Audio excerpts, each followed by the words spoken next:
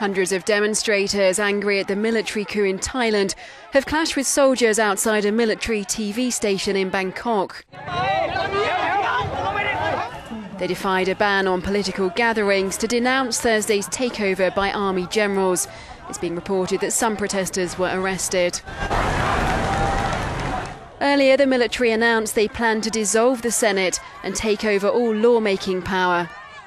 The army is also continuing its crackdown on dissidents.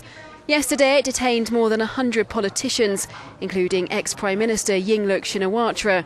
Today, it issued a list of 35 people, including leading academics who must report to them. An army spokesperson said they wanted to change their perceptions. Officials said Yingluck's detention was necessary, while matters in the country were organised.